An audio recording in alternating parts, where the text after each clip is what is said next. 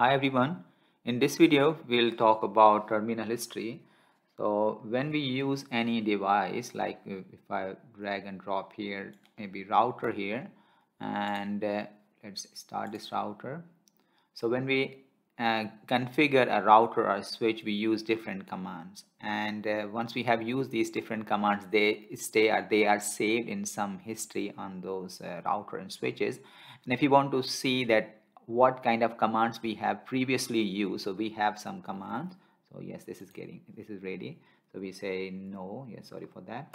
So now our router is ready to show you that. So yes, I was discussing that yes, whatever commands we use in router or switch, they are saved in some history there in the router. And if you want to see that commands which we previously used, then we have a command that is called show history. So with the help of show history, we can see all the previous command which we have used on the router.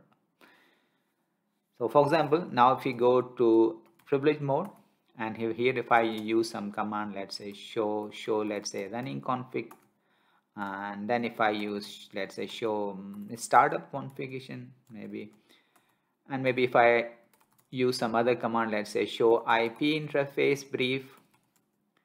So now I have used these all commands, and now if I want to see that what commands have been used by me previously, I can simply press up arrow key. So you can see this shows up arrow key, and if I want to see I can also use the down arrow key to see all the previously used command. But let's say if I want to see all of the commands at once, then we have a command that is show history, and if I use this command, it will show me all of the commands which I have used till now.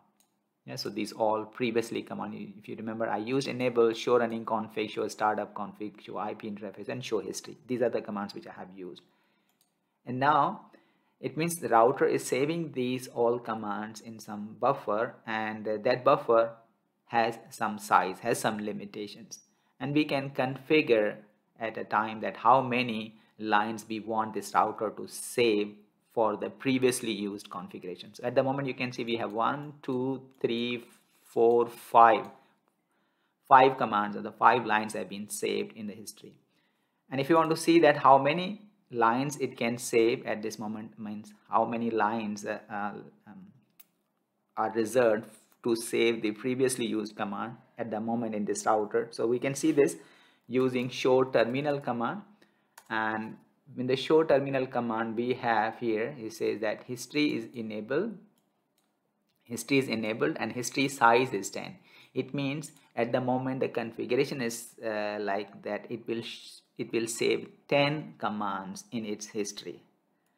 So we can actually, if we just press tab, we can configure this history size, the buffer size, to save these previous commands. And for that we have a command that is terminal and history.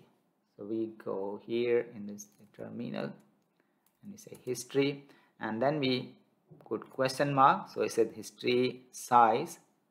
So now we have to give size, terminal history size, and then again if you use question mark, it will give you the options that how much buffer size or history size is possible. So it says that this goes from 0 to 256.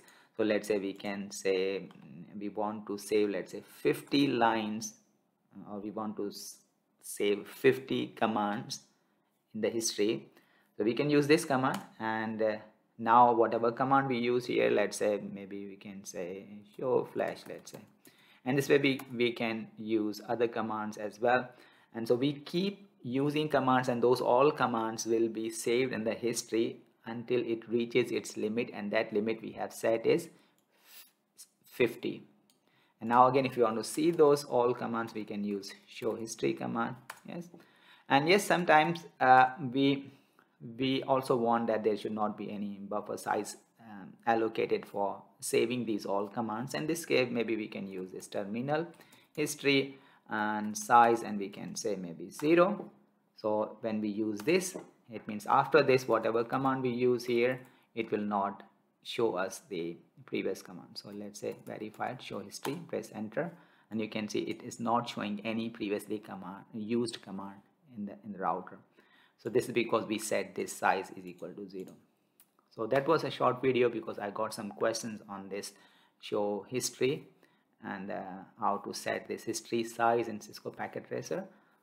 So I hope this might be helpful for some of you, and thank you very much. Hope to see you in some other video. Thanks.